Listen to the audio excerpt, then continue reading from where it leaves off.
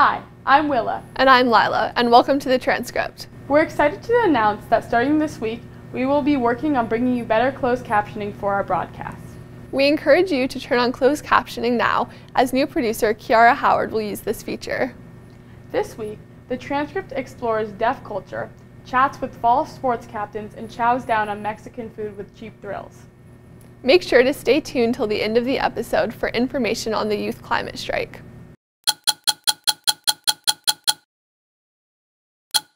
On Monday, over 900 Amazon employees under the banner of AECJ announced their intent to go on strike in protest of the company's inaction on climate change.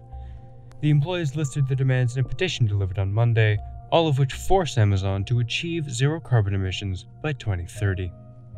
On Saturday, President Trump said that he canceled secret meetings with the Taliban as well as a separate meeting with Ashraf Ghani, which were supposed to be held on Sunday. The president called off the talks after the Taliban claimed responsibility for a recent attack that left a U.S. soldier dead. In response, the Taliban has said the decision will lead to more losses for the United States. On Tuesday, Benjamin Netanyahu announced his intent to reclaim the West Bank for Israel if he is elected next week. This announcement comes as a repetition of the same claims made during the last election cycle, though Netanyahu claims he will be calling on the United States for support. Britain's Parliament has, for the second time, rejected Boris Johnson's call for early elections, dealing yet another blow to the Prime Minister. The vote went through early Tuesday morning and successfully blocked Boris Johnson from organizing a new vote before Parliament's month-long suspension.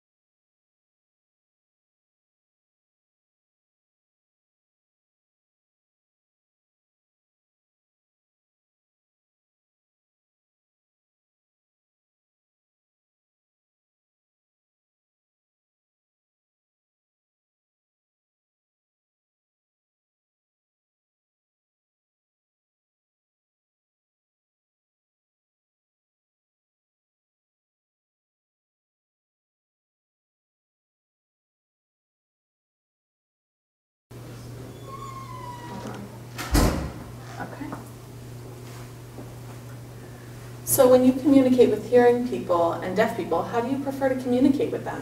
Well, for deaf people, I sign, but for hearing, I just talk if they prefer it. And if they prefer both, I do both. I have my Clark friends who are both all deaf, and they know how to sign as well. The one thing I want people to know about deaf culture is you don't have to know that much sign language to communicate. You just say your name and figure it out, and you could always write it down. There's strategies to communicate, and being deaf doesn't always mean you can't do stuff.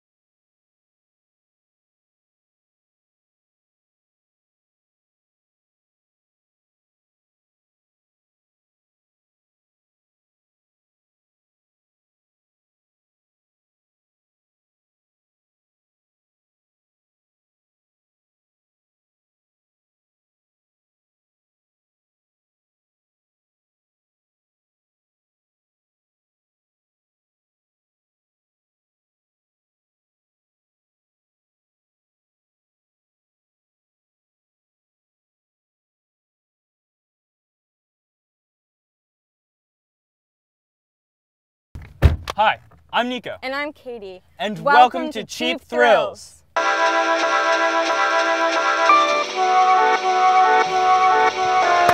Today, we're headed out down to El Comalito on Northampton Road in East Hampton to check out the new hottest Mexican joint in town. We're here at El Comalito in East Hampton. If you're looking to get some superb Mexican food and really stretch your dollar, look no further. Let's head in to see if the hype is worth what it's all about. It's a big menu. No, look normal. We got it. This is normal. With such an expansive menu and lots of flavors, we're really going to try and get the most bang for our buck here and really try and test all the flavors we possibly can. With an authentic mix of Mexican and El Salvadorian food, they really have a lot to offer for all different types of tastes. Wait, can we get something off the kids menu? Absolutely. I'm a kid. The burrito I had was filled with Spanish rice, black beans, pico de gallo, sour cream, and cheese. It was very flavorful and authentic. I had ordered the pulled pork tacos. The undertones of lime worked to balance the savory flavor of the meat, while the cilantro and onion accentuated the smoky natural pork flavor. The fresh ingredients and enticing red meat were tucked within a mild and simple corn tortilla, providing an authentic and unique experience for any palate. My name is Fernando Perez. My age, I'm 22 years old. How has the opening of this new location been? Very exciting, very thrilling. There's been a lot of ups and downs, but that's the first year for a restaurant. We've been open in Amherst about 7 years. It's been 5 months on this side, so we're getting used to how things work over here. It's good. We like the community. I like working here just because I help out my family and I get to talk to a lot of people and help out the community, and then I work with other young. I like it. It's good. Y'all ready for this?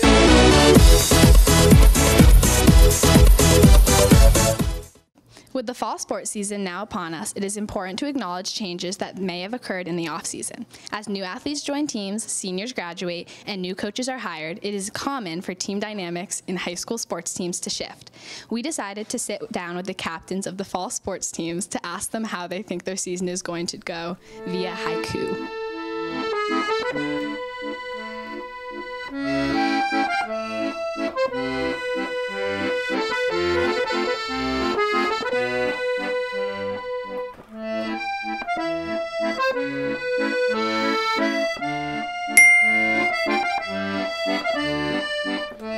This is the undefeated season.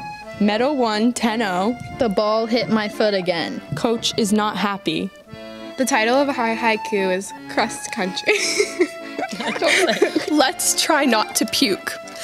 Load up at pasta parties. Western Mass champs, please. This haiku is called The Final Season.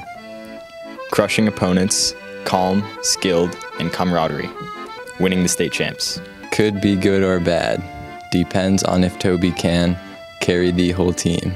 The title of our haiku is No Pain, No Gain. My body is strained. 2K Tuesdays in the rain. No pain, no gain. Crew. Our haiku is called Golf Team. Nous jouons au golf. I do not speak any French. Let's beat Chicopee. 2019 Hamp football. Playoff bound. Don't sleep.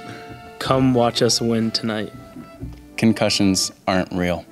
Done for your season? Yep. Done for your season? That's Go it. For your season? Nice.